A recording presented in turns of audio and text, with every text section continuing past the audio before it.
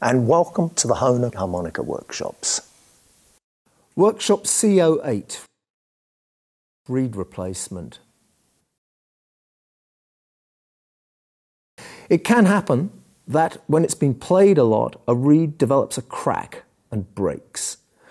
It's not necessary to throw your harmonica away or install a complete new reed plate when this happens, because HOHNER has developed a tool set, the HOHNER Instant Workshop set, which will enable you, the player, to replace defective reeds. Now we're going to introduce this tool set to you. The first tool you're already familiar with. It's our old friend, the reed lifting blade, which is used, in fact, in almost all harmonica repair operations. The most important part of the new toolkit has to be the special pliers, the de-riveting tool. This is a pair of pliers with two different heads. The small head, which is in there at the moment, is for pressing out the old reed, and the large head is used for punching a hole in the windsaver if you wish to place a windsaver over the bolt, which is how the new reed is installed. The next tool is the reamer. This is used for enlarging the holes in reed plate and reed to a size of 1.4 millimeters so that the bolt will fit to them, because the stud bolts, which the new reeds are mounted on, are of that dimension and larger than the holes in the reed plate.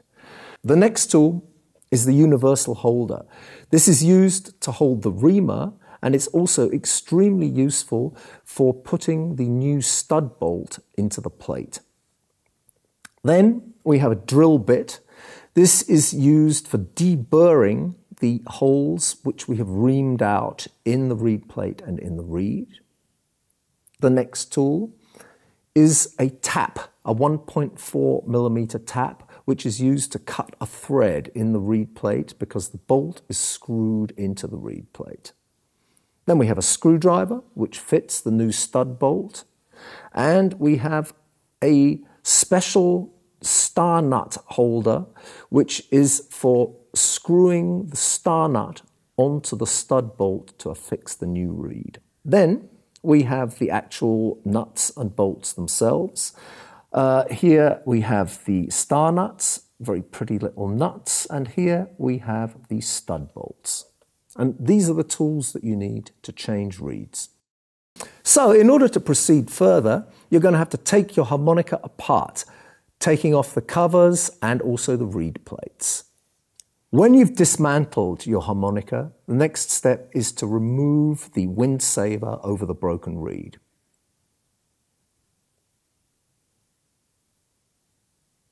After removing the windsaver, the next step is to clean the glue off the reed plate with the reed lifting tool. Now we can take the de-riveting tool and remove the old reed. For this purpose, it's absolutely essential that you choose the correct bit because the other one will simply ruin the reed plate.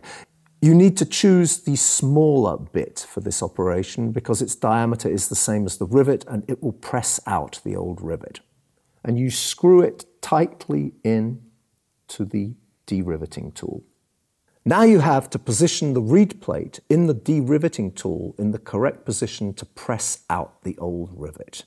In order to do this, you have to position the rivet pad of the old reed in the recess side of the de-riveting pliers. And you press the bit of the de-riveting tool firmly against the rivet on the other side of the reed plate. And now we have to squeeze really hard in order to press out the old rivet. Go for it, Garby. And here we have the broken reed and the old rivet.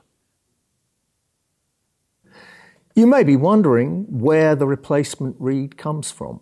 Well, this is a complete set of reeds for a Super 64 chromatic, which you can obtain from the HOHNER C shop, and it will be assembled for your needs in the HOHNER factory. So, the next step is to position the reamer in the universal holder, screwing it tight so that it's sitting firmly.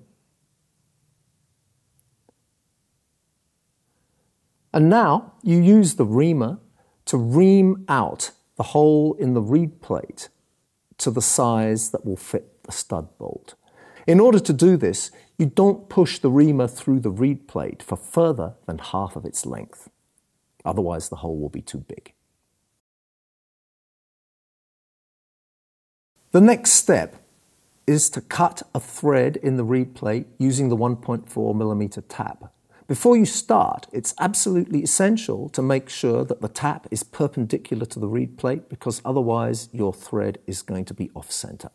In order to do this, at first you have to exert quite considerable pressure, and after turning the tap 2 or 3 times, you'll find that you don't need so much pressure and it turns freely. This means that the thread has been cut.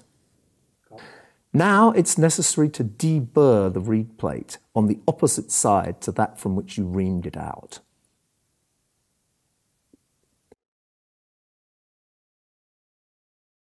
If one doesn't deburr the reed plate, then it won't be possible for the reed to sit absolutely flat on the plate.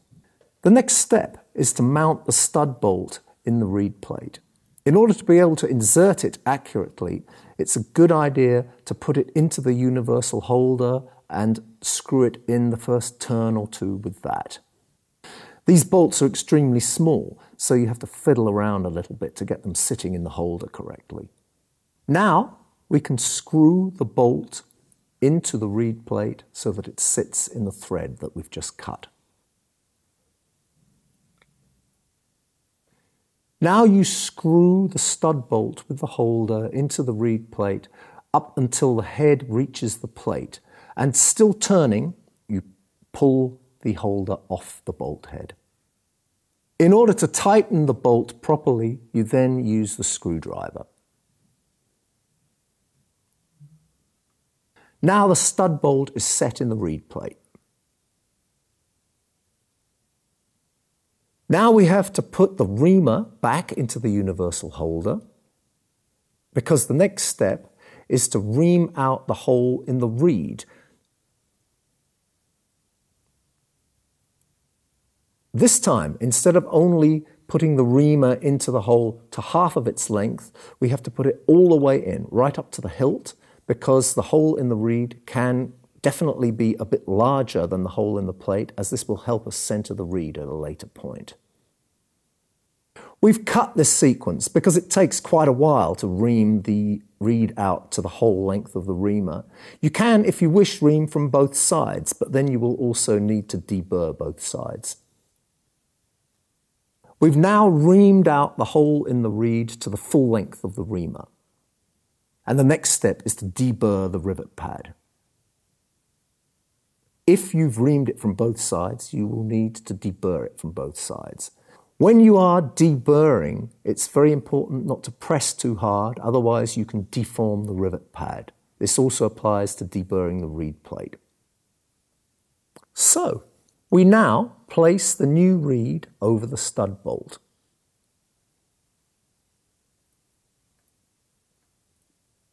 And then we have to attach the nut. In order to mount the nut on the stud bolt, we need to first set it into the star nut spanner. And Gabby's going to show you how this is done. You pick up the nut on your fingertip and then place it into the opening on the star nut spanner. Then you have to turn it the other way up so it doesn't fall out. And you screw it on in this position. So now we screw the nut onto the stud bolt. It's a good idea to center the reed with your finger from the other side while you're doing this. And as you see, we're screwing it on from underneath so that the nut doesn't fall out of the star nut spanner. It's not possible to over-tighten these nuts, so don't worry about that. You just screw them on until it sits real nice and firm. Now the new reed needs to be centered, offset and tuned, as shown in the workshops C04, 05 and 07. So, if you've succeeded in this endeavour, then the result should sound like this.